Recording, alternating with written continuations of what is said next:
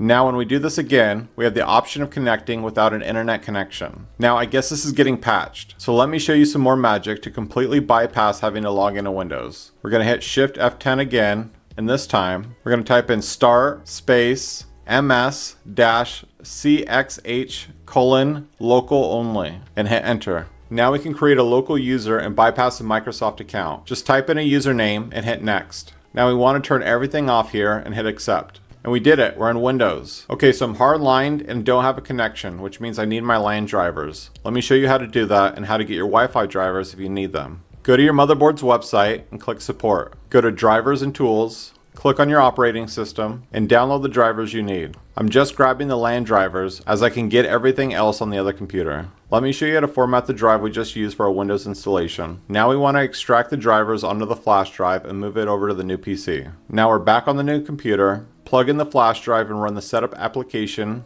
as administrator.